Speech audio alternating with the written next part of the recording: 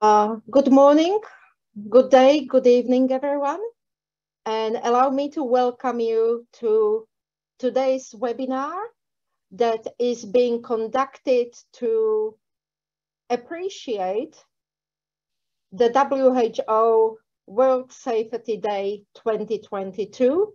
And we have a wonderful array of speakers representing IOMP, WHO, and also patient advocacy groups representatives.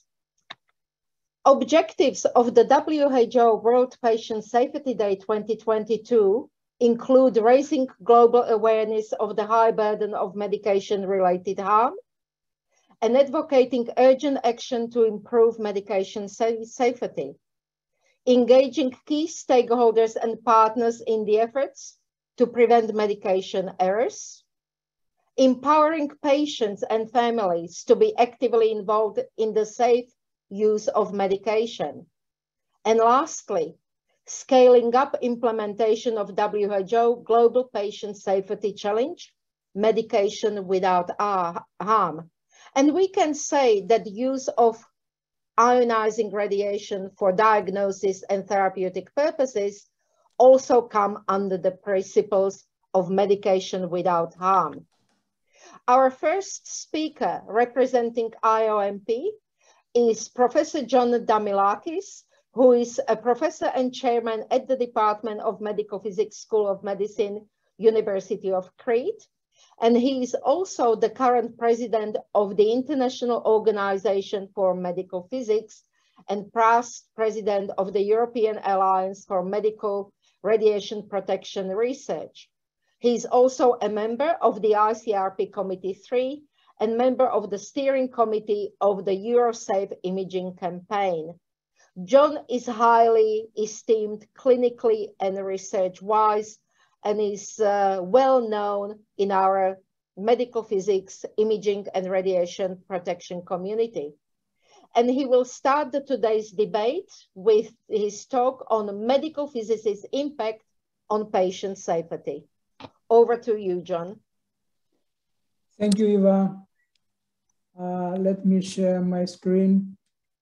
So I hope you see my screen now. Yes. And can you see the first slide? Yes, we can. That's fine. Thank you. Thank you very much, Eva, for your introduction. So hello, everyone, from the beautiful city of Santiago de Compostela.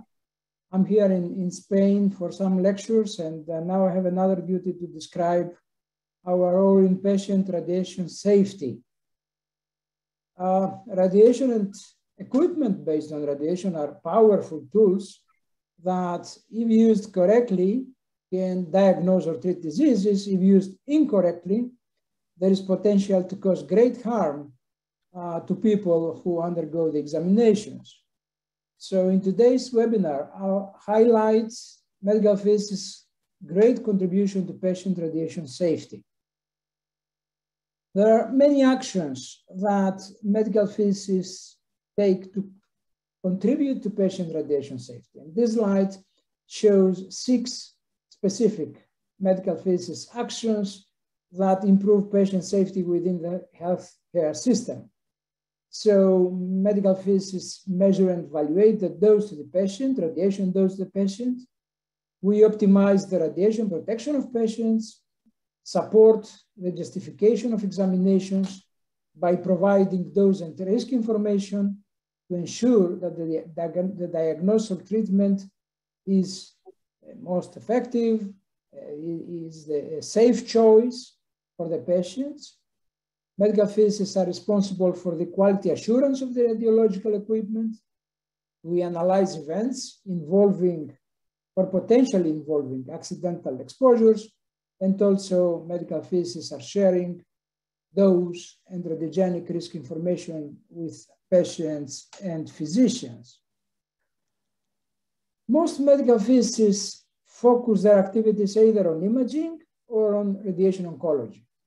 The role of medical physicists in radiation oncology is obvious, I think. Everybody can understand that modern radiotherapy is not possible without treatment planning, without monitoring patients' treatments throughout the course of therapy, or without measuring every day the performance of a linear accelerator. This slide shows some of the responsibilities of radiation oncology physicists. Today, I'll highlight situations in which medical physicists are able to impact patient safety in areas other than radiation therapy, in areas where our contribution is not so obvious, by describing 3 scenarios. First scenario, a 16-year-old male with severe traumatic brain injury is subjected to a computed tomography scan after an accident.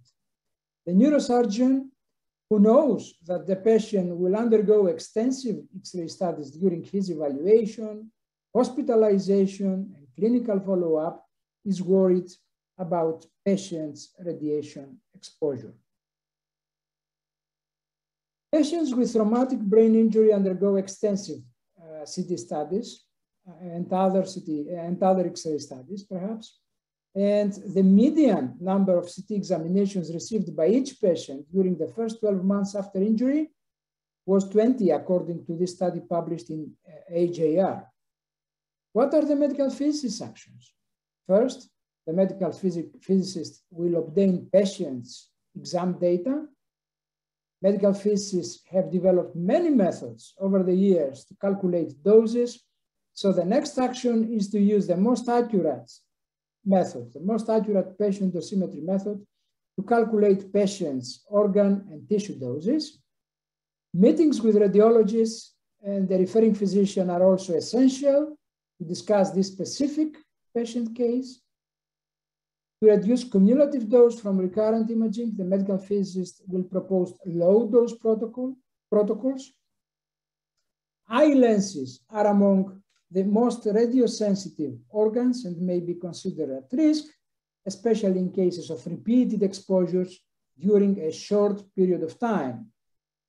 During the optimization process, the medical physicist will take this into consideration to reduce the dose to the patient's eyes. What are the results and the impact of medical physicists' actions on the patient and healthcare system in this case? First, patient radiation protection goals have been achieved. Estimating patient exposure strengthens the justification and optimization process. Actually, dosimetry is the pillar of justification and optimization. Decreased radiogenic risk. When a patient undergoes high-dose imaging procedures, some organs receive high doses in the range where research shows that there is increased probability of carcinogenesis. And increased awareness level. We have the knowledge to provide relevant information to radiologists, referring physicians, and other members of the healthcare team. Second scenario, the municipality of Crete is interested in CT lung cancer screening. They asked the University Hospital to compile and undertake a study to compare benefits and risks, taking into consideration local conditions, develop low-dose CT protocols, and answer questions such as who should be screened for lung cancer. In the island of Crete, there is a university hospital and 3 large public general hospitals in different geographical areas, shown in this slide here, the blue dots. The medical physics department of the university hospital will obtain detailed data related to CT equipment of the hospitals, cooperate with radiologists, select the proper CT units, develop low-dose chest CT protocols for screening, compare doses and risks, and perform a study to answer questions such as who should be screened for lung cancer. As you and I know, expected benefits should be weighed against potential risks, and if benefits outweigh risks, the examination is justified. To provide an answer to the municipality, medical physicists need to balance benefits and risks. The benefit in this case is the number of cancers detected by CT screening, and this is easily calculated. Radiogenic risk is the number of excess cancers in a population exposed to radiation. In my opinion, the most realistic approach to the risk estimation issue is accurate dosimetry and use of risk coefficients derived from studies of the atomic bomb survivors, radiotherapy patients, and so on. And we now have patient-specific and equipment-specific methods, individualized dosimetry to produce 3D dose distributions and estimate organ and tissue doses from CT. Those calculation tools are available. CTRAD has been developed in my department for calculation of organ doses from chest CT examinations and for radiogenic risk estimation. This is a web-based tool freely available and provides a detailed dose and risk report. Using accurate dose estimates and risk coefficients provided by the ICRP or Bayes 7, medical physicists will estimate the radiogenic risks associated with CT screening. And the question is, what are the results and the impact of medical physicists' actions? First of all, we contributed to early lung cancer diagnosis. We achieved patient radiation protection goals. Radiogenic cancer risk is reduced for thousands of people, most of them healthy, who are going to be included in the CT screening program. Last scenario, scenario number 3, a 30-year-old female patient underwent a kyphoplastic procedure. And after the procedure, the patient was diagnosed as pregnant. Do we recommend abortion? The patient and her physician are very worried about embryo dose and embryo risk. Actions of the medical physicist: to analyze the event. The medical physicist should obtain patient's exam data. The most important action is to calculate embryo dose. Results should be shared with radiologists and clinicians. And the fate of a human life, the life of the embryo, depends on these discussions. We have found that the dose to the conceptus from kyphoplasty procedures is very low, lower than 4 milligray, provided that the conceptus lies outside the primarily irradiated area. However, the dose can exceed 100 milligray when the conceptus is primarily irradiated. This means that the dose to the embryo depends mainly on the area of the treatment, the level of the spinal level. The medical physicist should recreate the event, so accurate dosimetry based on patient-specific examination data is needed. And one of the tools we have developed, and we can be found in this address here, is CODE, a tool for the estimation of conceptus dose from various procedures, including CT, and including fluoroscopically guided procedures. You will find 4 medical dosimetry tools on this web page, and I'd like to stress that all these tools are freely available. In this case, risk communication is the key to success. It's very, very important. So the medical physicist should share those reports with the radiologist and the surgeon, including information presented in this slide.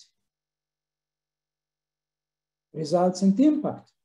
The medical physicist contributed significantly to the analysis of the event. This analysis will provide information about the cause of the incident and will possibly prevent the event from happening again. An unnecessary abortion due to radiation will be avoided thanks to medical physicist action.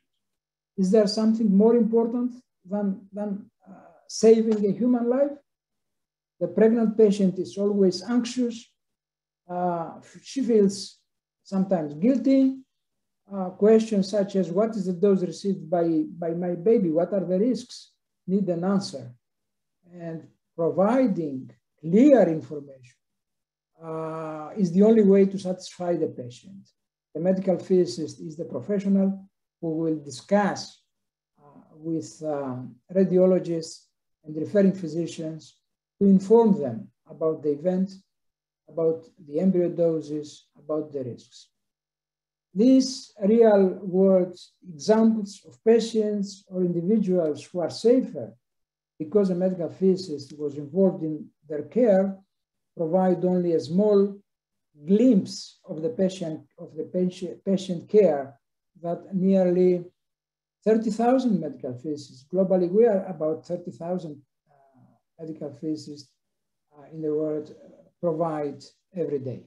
So thank you very much for your participation in this webinar. Thank you, John, kindly for such a fantastic explanation of the role that medical physicists play in patient safety. We will have question and answer sessions after all three speakers will deliver their presentations. So may I please kindly ask you to type your questions into the Q&A tab at the bottom of your Zoom screen. Sure. I will start sharing screen now. It is my pleasure now to introduce our second speaker, Dr. Emilie van Deventer, who is the head of the Radiation and Health Unit at the World Health Organization.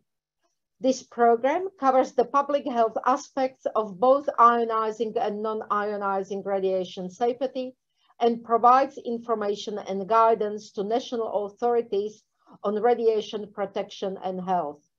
Emilie is responsible for the WHO International EMF project, the Global UV project, and radon activities.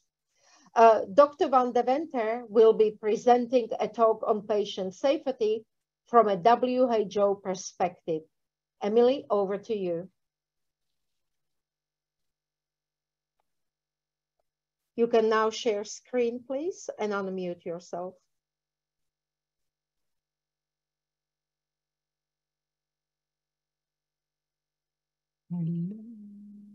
So can you see my screen?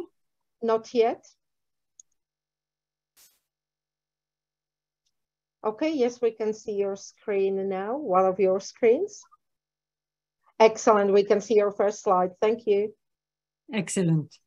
Well, thank you so much for the opportunity to share with you about a topic of great importance to WHO. And that is patient safety, of course. And I have to say that it's a real pleasure to speak to this activity with your organization, which collaborates so closely and effectively with WHO as being an NGO in official relations with WHO. So my name is Emilie van Deventer, and as was mentioned, I work in the Radiation and Health Unit. But really, the topic of today's talk is very much related to the work of another department and division in WHO. And the responsible officer for patient safety is Dr. Neelam Dhingra Kumar. And you may be able to reach her with her email address mentioned here.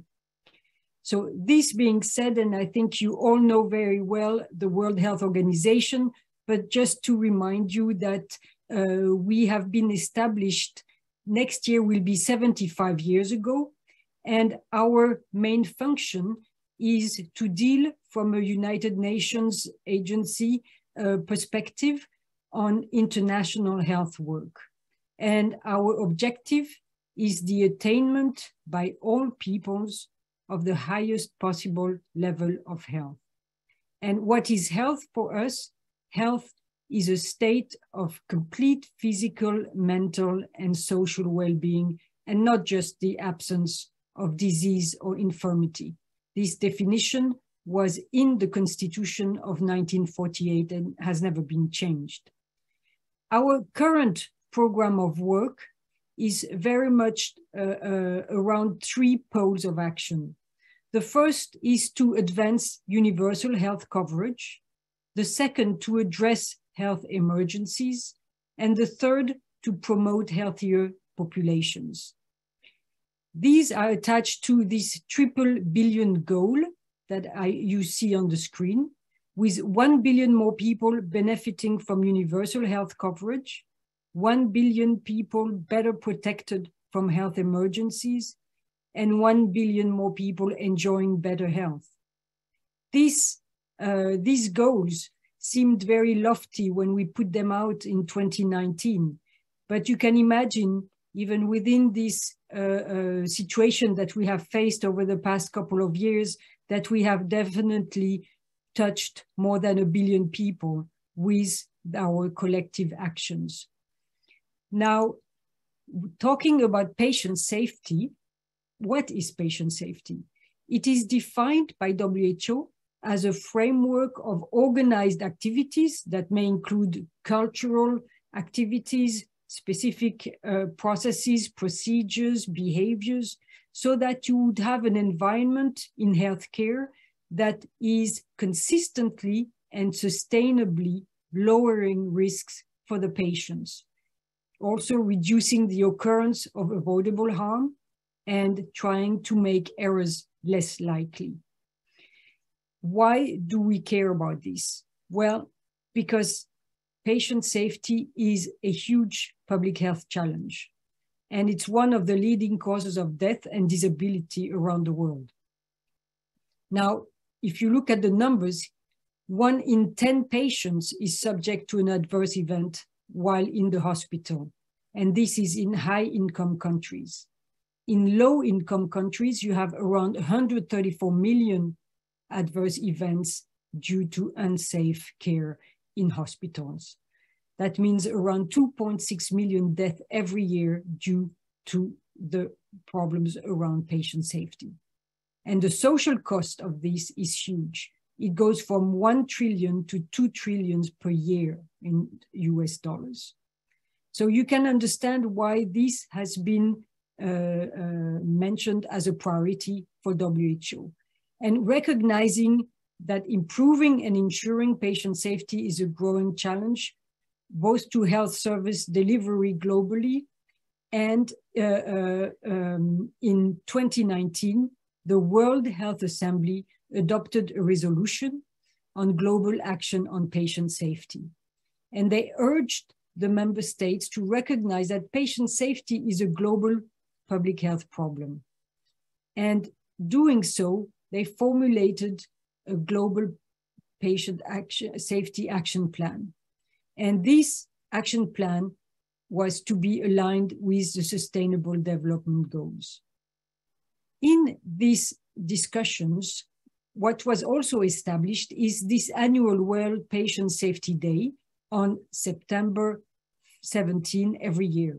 So this year it happens to be on Saturday, and we are very pleased to having a series of different activities around it, including this very webinar. So the World Health Assembly decision also has mandated WHO to report back on the progress in the implementation of the action plan to the Assembly in 2023, so next year, and after that, every 2 years until 2031. So we need to show results. Member states need to show results. Everybody needs to show results. So it is really very apt to discuss with you and present to you now the Global Patient Safety Action Plan 2021 to 2030. And you can find the whole document, which is about 100 pages, on the WHO website. Now, the purpose of this Global Action Plan was first to provide a strategic directions for all the stakeholders, and there are quite a few, to develop certain policies, certain actions related to patient safety, and also to provide a framework so that at national level and in bigger countries, even maybe at subnational level, you could develop an action plan on patient safety. Also to align whatever existing instruments you already have, and in that way to promote patient safety in all clinical and health-related programs. And finally, to provide guidance on the implementation of this action plan. So the vision here is a world in which no one is harmed in healthcare, and every patient will receive safe and respectful care every time, everywhere. And the goal was developed as to achieve the maximum possible reduction in avoidable harm due to unsafe healthcare globally. So the mission throughout this work is to drive forward policies, strategies, different actions that are based on science, but also on patient experience, on the health system design, and very much on partnerships, so that we can eliminate all sources of avoidable risk and harm to patients, but also to health workers. So there are a number of guiding principles, actually 7 guiding principles that underpin the values that were used to develop this global action plan.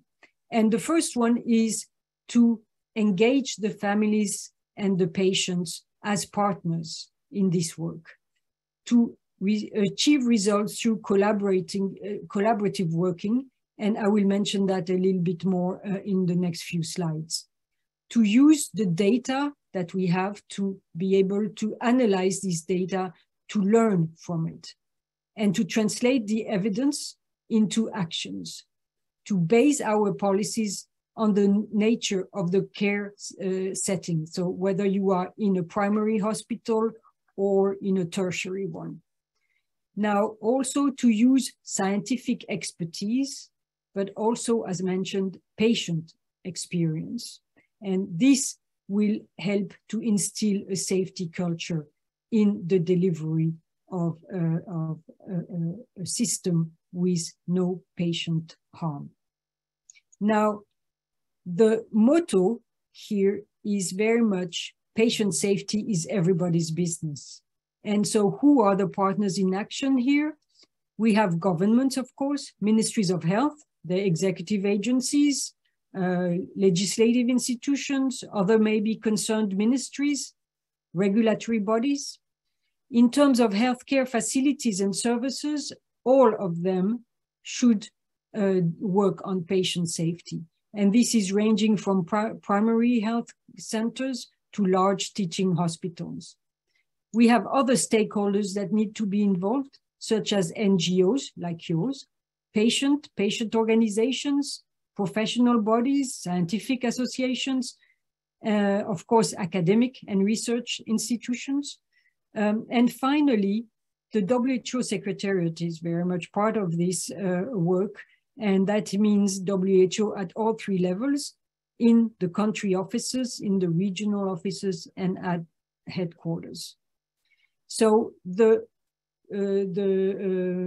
main part of this document is related to the 7 strategic objectives that you see on the screen now. And the action plan is constructed on the first strategic objective relating to making zero avoidable harm to patients a state of mind in the planning and the delivery of healthcare everywhere, whether it's at national or at subnational level. The second objective is to build high reliability health systems and health organizations that will protect patients daily from harm. SO3, strategic objective number 3, is to assure the safety of every clinical process. And you have heard about, in the context of your work, what type of clinical process you do and how that can be further helping towards patient safety. The strategic objective number 4 is about engaging and empowering the patients and their family to help the journey to safer healthcare. Strategic objective number 5 is to inspire, educate, and protect every health worker to contribute to the design and delivery of a safer healthcare system. And this is, of course, very much along your area of work. SO6 is ensuring a constant flow of information and knowledge to reduce avoidable harm. And strategic objective number 7 is about developing and sustaining multi-sectoral and multinational synergy, partnership, and solidarity. So you can see that just looking at these 7 strategic objectives, this is already a very rich plan. But here you see that each of these 7 objectives is achieved through another 35 specific strategies. So at the end of the day, you really have a 7x5 matrix, as we call it. And for each of these actions, you will have specific strategies for the 4 key groups of partners that I mentioned before: the governments, the healthcare facilities and services, the stakeholders, and the WHO Secretariat. So obviously I cannot go through every steps here, but I just wanted to highlight one.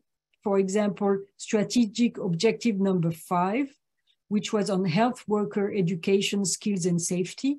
And I consider this webinar as part of it. You will see that in this topic, you have already 5 strategies to handle. And in each one of them, there will be several actions for the healthcare workers. Now, patient safety in healthcare, we saw it as a subject of international focus since about the early 2000s, and where it was started to be considered as a serious global concern. And so in about 2015, I guess, the United Kingdom's Department of Health and the German Federal Ministry of Health joined efforts to initiate a series of annual global ministerial summits dedicated to patient safety. And the idea here was to bring together international experts, political decision makers, and healthcare leaders. And so the first 2 summits were held in London and in Bonn, and thereafter in Tokyo and Jeddah. The last one was in 2019. And this very much helped to work on this WHO resolution, which I mentioned at the beginning. And the plans for 2020 were, of course, derailed by COVID, but I'm happy to say that the next ministerial summit will be held in Switzerland, in Montreux, next February. And I just wanted to spend the next couple of minutes to mention the World Patient Safety Day, which is very much the idea behind it is to raise global awareness on patient safety issue, and everybody can participate. Patients, families, professional associations, and this year's topic and theme was medication safety, medication without harm. The idea behind it was launched already in 2017. And so you can look on the web about more on this topic. But finally, I wanted to mention that this is an ongoing challenge that is continuing, and we need your help in this area. The activities in September are many, and you can find a number of teaching and technical resources on our website, campaign materials. And from a radiation protection perspective, this action plan very much includes radiation protection of both patients and workers. And it is very much, patient safety has a central role in radiation safety programs. So finally, in terms of radiation-related webinars, besides the one that we are in today, there will be another one by ISRRT tomorrow. And with this, I would like to thank you for your attention. Emilie, thank you so much. And it's wonderful to see that an organization such as WHO really takes the patient safety very seriously. I will share my screen for the last time. Okay.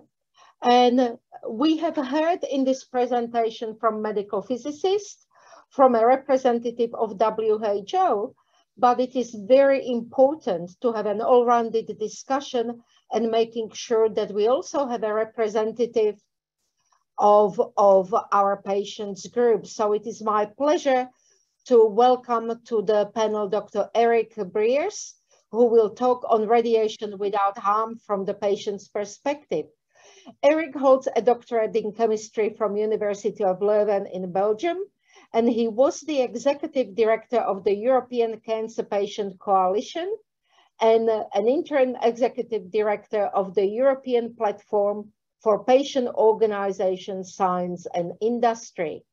He was also active at the European Medicine Agency, at the Patient and Consumer Working Party, and later was appointed by the EU Commission as an alternate patient member of the Committee on Advanced Therapies. Erik, welcome to the panel. Can I please ask you to share your screen and deliver your talk?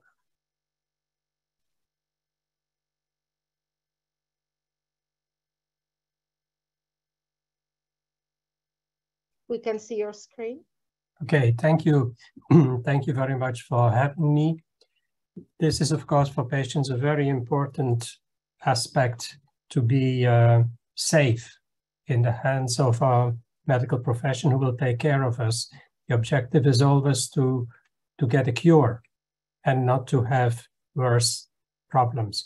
Now, from our perspective, we also know, well, not everyone, but I know that there's, of course, more than medical radiation that comes to us. There's also this background, and the background is worldwide very diverse and ranges from perhaps 1 to 10 millisievert per year, and an average could be 2.4 to 2.6 millisievert per year. This is a background which we cannot change, and unless we want to move, and in Europe we could go to the United Kingdom where the level is quite lower than in Finland. But this background radiation also is a source of carcinogenesis. So we can get a cancer from our background radiation.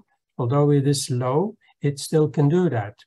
But also, and this is then on a very, very long time scale, is that this background irradiation and exposure is a driver of mutations and of evolution of species. So it is not only dangerous for us now, but if you look over millennia, it has been a part of perhaps creating us. Now, if we look at medical exposure, this medical exposure for persons is, of course, depending on what is going on with him. Some persons have zero excess radiation exposure because they have nothing medical going on, and this can happen for years in a row, but some do have it. And it has been calculated that there is something like a 0.36 average millisievert per year added to the background. And this is about 14% of the yearly exposure to radiation. This is not zero, so it has to be used in a very judicious way. And this brings us then to the radiation without harm. And we have heard that what medical safety is referred to by the World Health Organization. And we know that this safety is also in the use of medical devices, has to be done in a very safe way. There are diagnostic processes, and they not even necessarily are in contact with the patient. A blood test needs to be well done because the results can lead to harm for the patient. So it is a very wide concept, and it has to be obeyed or followed in all these possible instances where patients and the medical professionals come into contact with each other. Now, if you look at the patient side, the patients, they are entitled to know and understand the consequences of medical treatments and procedures that they will undergo. This is a tall order because the general public, and we've seen that on a previous slide, there is no level of knowledge of potential risk of radiation, of ionizing radiation, that is not present in the general public. A lot of people really do have no idea of what the potential risks are. It's important, potential risks. We can also wonder if there would be a level of exposure, supplementary exposure, below which it is ethically okay not to communicate with the patients. And I think we can agree that there is such a level. But even at such a low level, if the patient wants to know more, he is entitled, even with very low doses, to be informed by the clinician, by the medical physicist, or whoever is involved in his procedure. If we look at the radiation by itself, so the ionizing radiation, this is, from the patient's perspective, very different. We have the high dose and high energies, and this is used in the radiation treatments. We can have photons, we can have alpha beta particles, protons, even carbon ions are used to treat patients. And this is a big difference from the low dose and low energy radiation used for diagnostic purposes.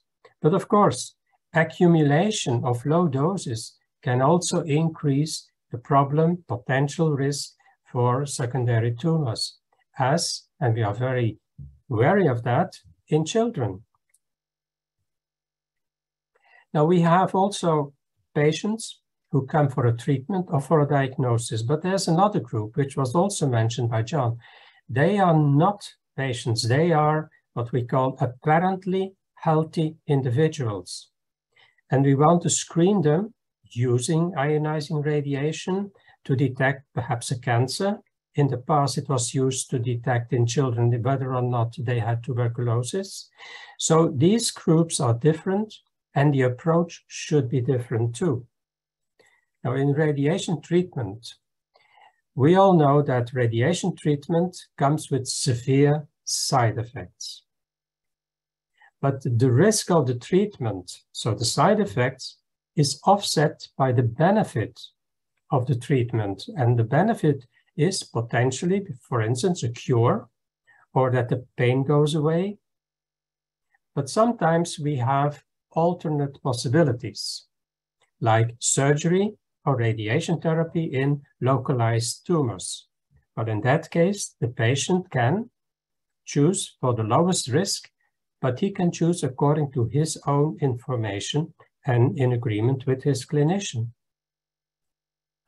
Now, in radiation treatment, it is targeting that is the key of everything, because as you well know, radiation will not only hit the tumor, for instance, but also healthy tissue around it. And we have to limit the size, the width of the beam and prevent it from touching healthy tissues. We don't want a patient with prostate cancer, for instance, to have urinary problems, to have bowel problems, or whatever is possible. There is then also internal radiation, in which case there is less damage to the surrounding tissue, but still the seeds that bring in the radiation have to be placed very meticulously.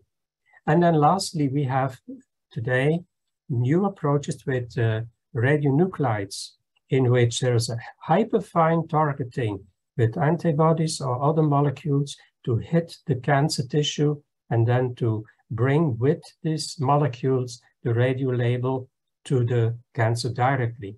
But even here we have alpha or beta particles. They are very high energy. They have for very short range, but still they can cause side effects. If, for instance, the bone marrow is radiated because it's a bone tumor we are treating. Then in diagnosis, this of course is a situation where the patient has a problem, perhaps a broken arm, and the imaging procedure will dissolve this, saying this is the question, it is a simple cast is okay, or we would need to put screws in the arm to fix it, whatever is necessary. So here again, sometimes there is a discussion is there an other alternative, a non-radiative alternative like an MRI? If that exists with same diagnostic efficacy and available, then that should be used. Also important for patients. But if the efficacy is not sufficient, then there is a question, of course, of should we use that? And one of these brings us to one of the initiatives of the European Society of Radiology. One of their safety projects is the use of shielding. There has been for many, many years the use of applying shielding in radiological procedures, but recent knowledge has brought that it is hardly ever necessary. So there is a new European consensus published in 21, and we are now, there's work done to roll it out over Europe so that patients are confident that there is no shielding when not necessary, but it requires a lot of information and communication with the patient. Okay, then let's go to this special case of applying ionizing radiation procedures on healthy persons. And healthy persons, for them, the discussion on benefit and risk is even higher and more important. I will go into the example of breast cancer. We already got the example of lung cancer. In what is the risk of a mammography? The risk is, of course, exposure to this ionizing radiation. It could cause a secondary cancer, and there have been lots of discussions among patients whether or not we should expose healthy women to this potential risk. The cumulative dose is in play because we want these women to come back regularly for a new screening process, but the risk in general, calculated over all these years, is low. So it's something that happens rarely. But on the other hand, what is very important, of course, is that we get the possibility to detect a cancer in a very early stage. If we don't do the procedure, there is no radiation risk, but we will not potentially detect lethal cancer.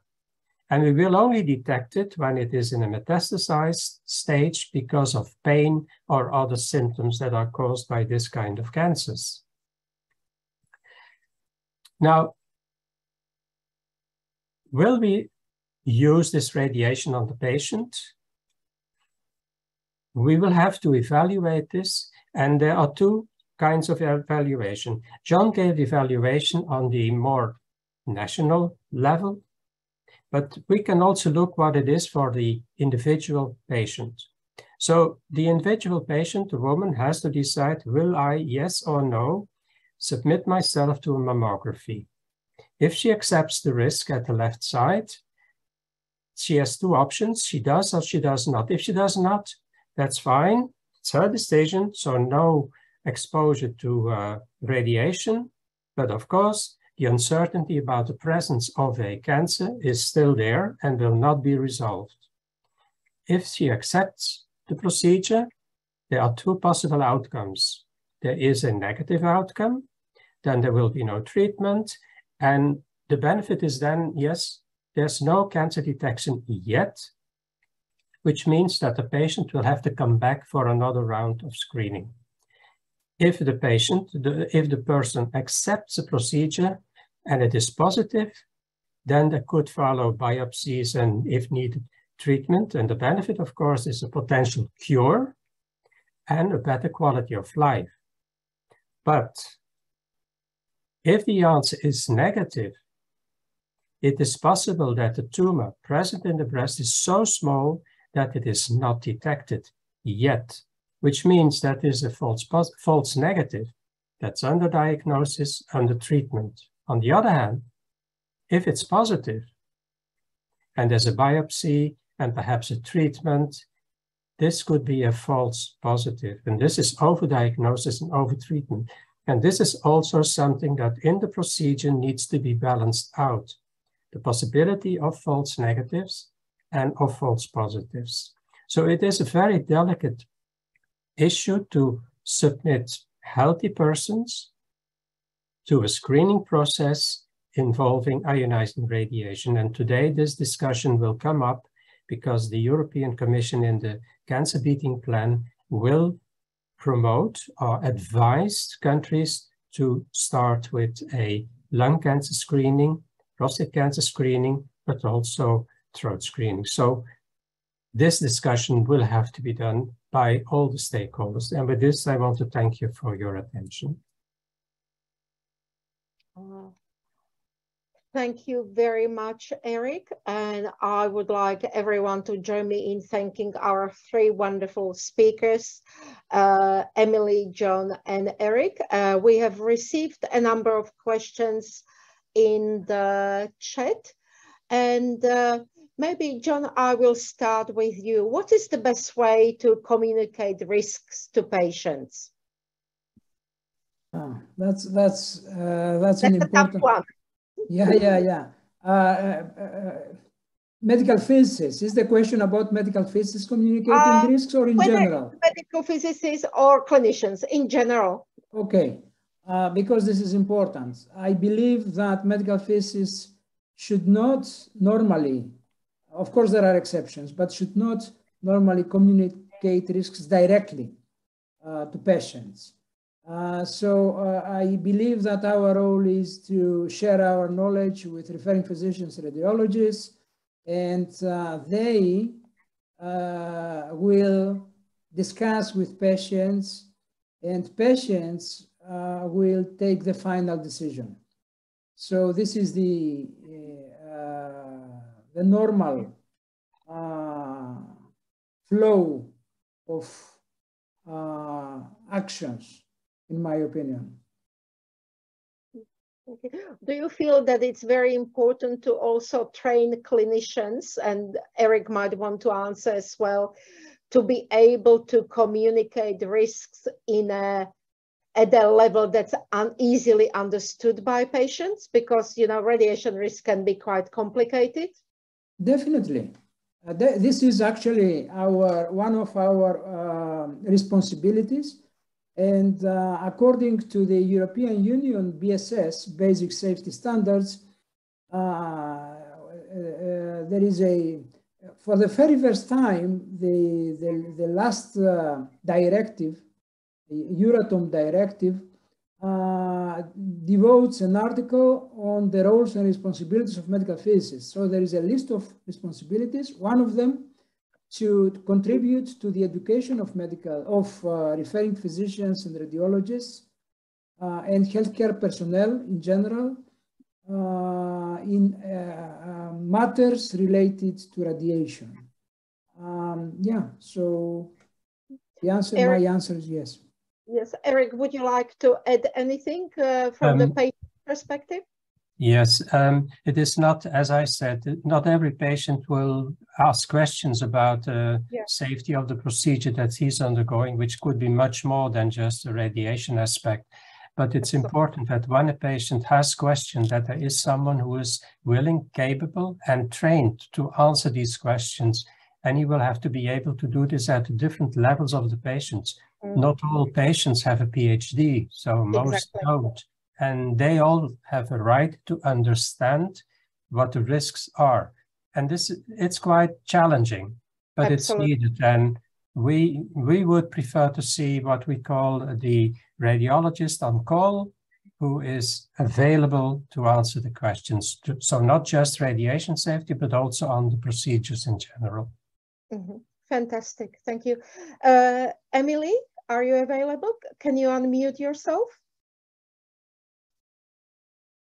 Sure.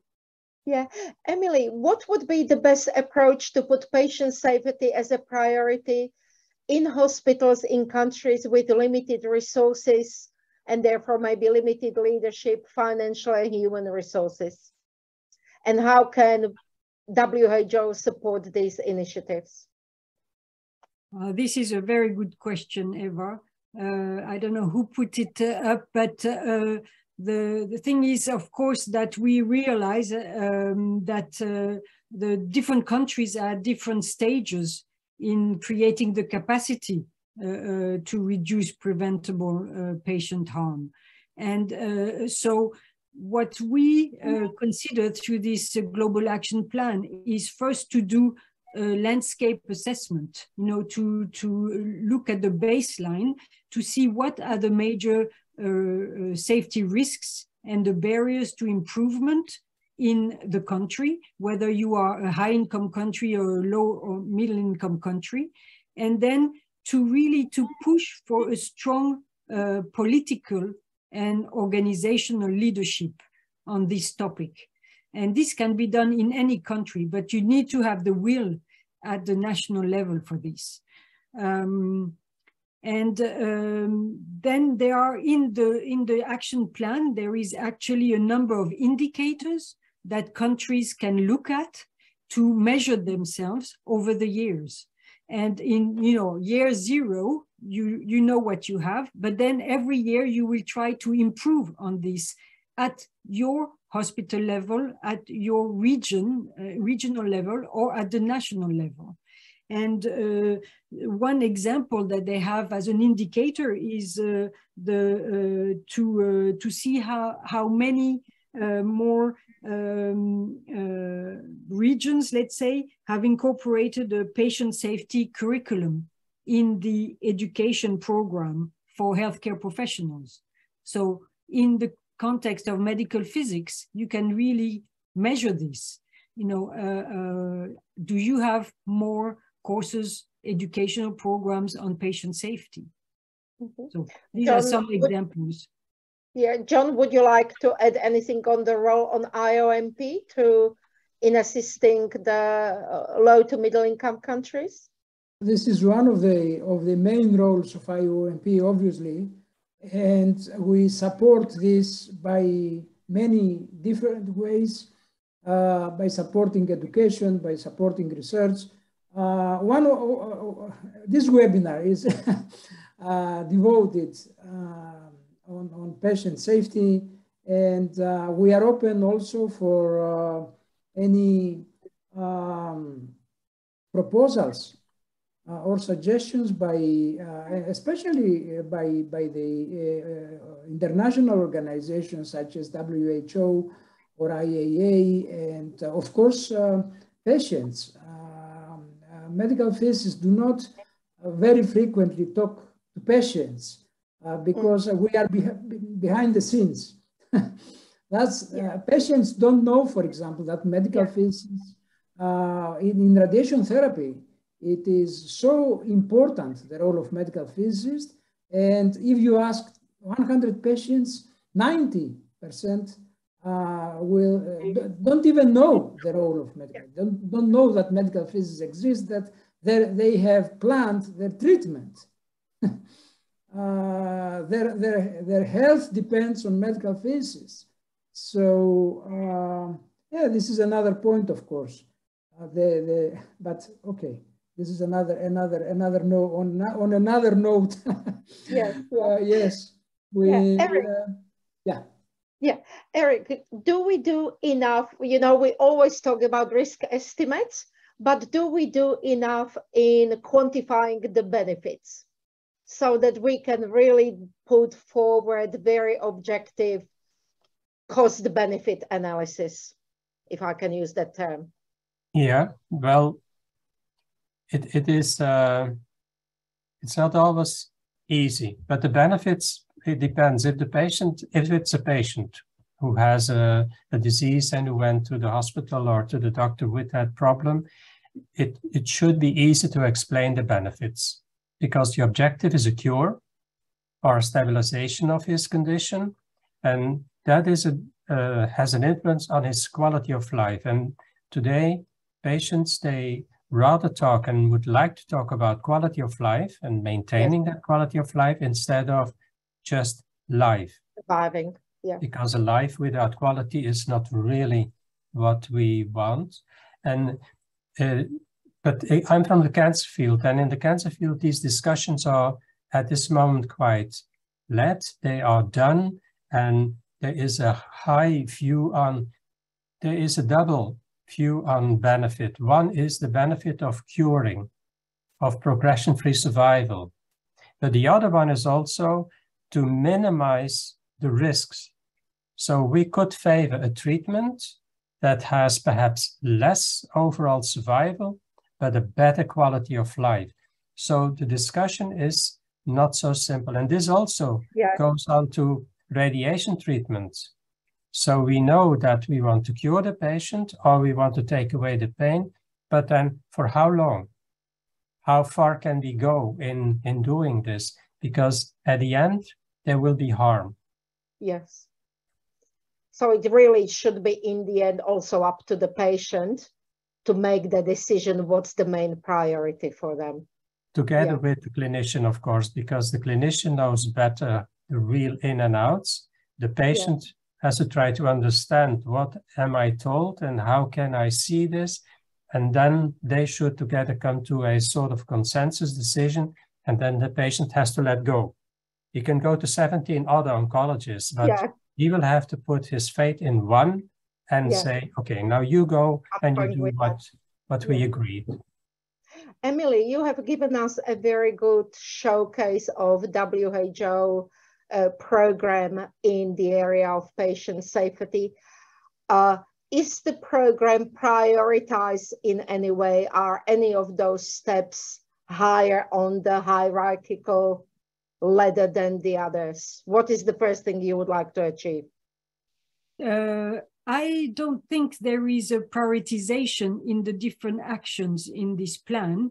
You saw it's a pretty broad plan with 35 different strategic directions. So they are all important. However, I would like to bring your attention to the chapter on monitoring and reporting, because at the national level or at the hospital level, it shows you what type of indicators we're looking for. And that is very important for you to be able to prioritize in your institution or in your area of work, what you can do towards patient safety. Mm-hmm.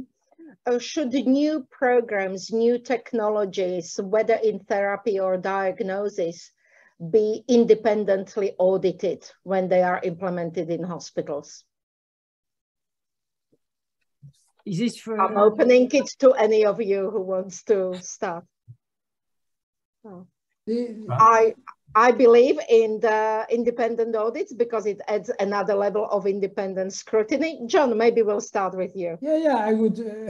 My short answer is why not? Why not?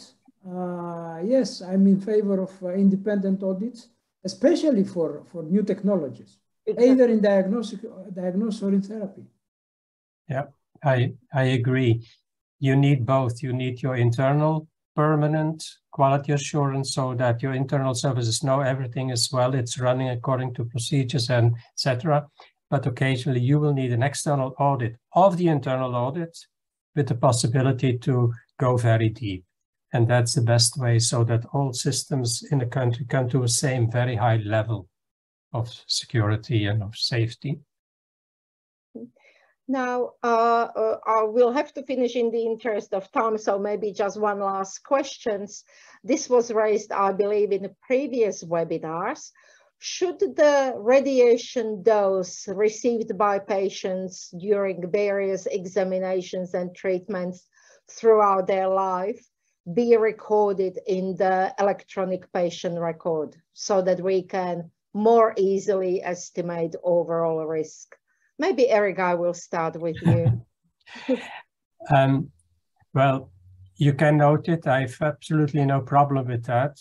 And it may be used later if something has to be decided whether or not an extra dose can be used. But we have to look on the other side that the patient will only, the question on an extra dose treatment diagnostic procedure will only come if there's a new event in the patient's life.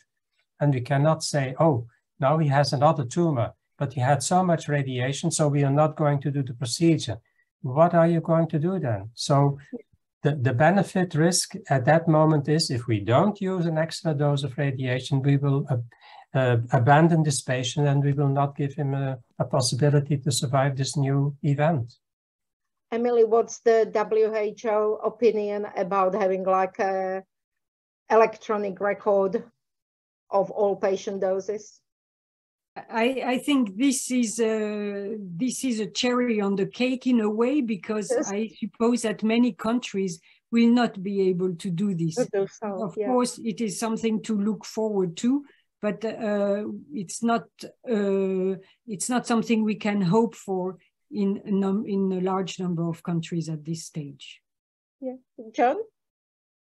Actually, patient dose is recorded in electronic medical records of hospitals, at least some indices. For example, some people think that only images, for example, a CT examination consists of only images, but there are also DICOM metadata and CTDI, for example, or dose length product or other indices.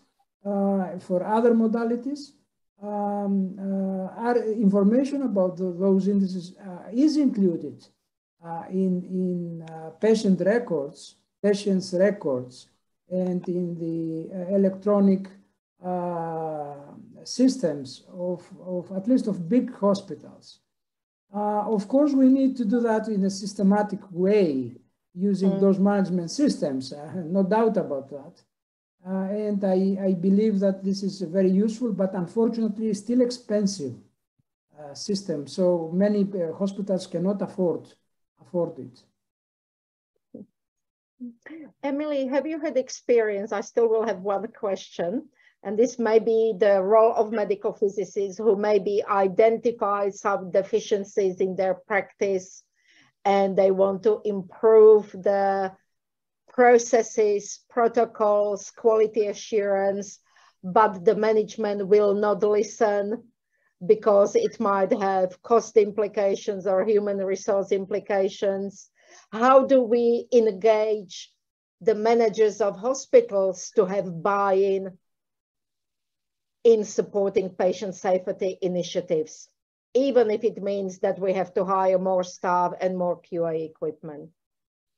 Well, I think this is where you print out the global patient safety action plan, because it's actually a very interesting document. And when looking at it, I thought that it may be interesting in the future to work with you as an organization and try to map out the actions that an NGO like IOMP can do with respect to the different actions that are mentioned there. But if you are working in a hospital as let's say a healthcare worker, there are a number of actions that are delineated just for your profession. So there is quite a bit in there that you can do as an individual, discussing this with your hospital management. Thank you. And I believe patient advocacy is important because patients that demand, say, access to safe procedures should also keep the health services managers accountable for provision of safe services. Yeah. Now, in the interest of time, this is a fantastic discussion. I still have to finish. So firstly, I would like to thank and ask everyone to join me in thanking our wonderful speakers, Emilie, Erik, and John, for their fantastic presentations.